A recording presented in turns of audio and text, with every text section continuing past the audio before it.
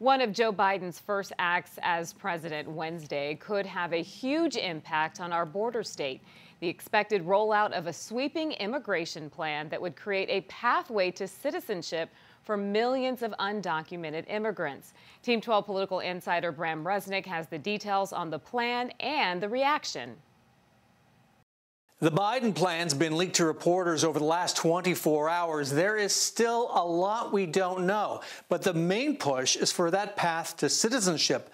No mentions of border security. There will not be another foot of wall constructed on my administration. Candidate Joe Biden pledged to stop President Trump's border wall in its tracks. The most important thing for me is that we have a plan that is going to be hopeful, but at the same time that is viable. Now, President-elect Biden has released that plan, the first attempt in 8 years to overhaul the nation's immigration laws. Biden's citizenship plan would apply to the estimated 11 million undocumented immigrants in the U.S. as of January 1st.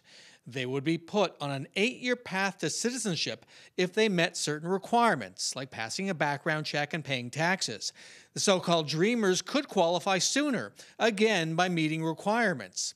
As it stands now, there are no plans for beefing up border security. I really appreciate Biden's approach about not trying to tackle everything at once, because we have felt in the past in that way. Republican Congresswoman Debbie Lesko of Peoria tweeted this response. Biden and Democrats continue to prioritize illegal immigrants over U.S. citizens.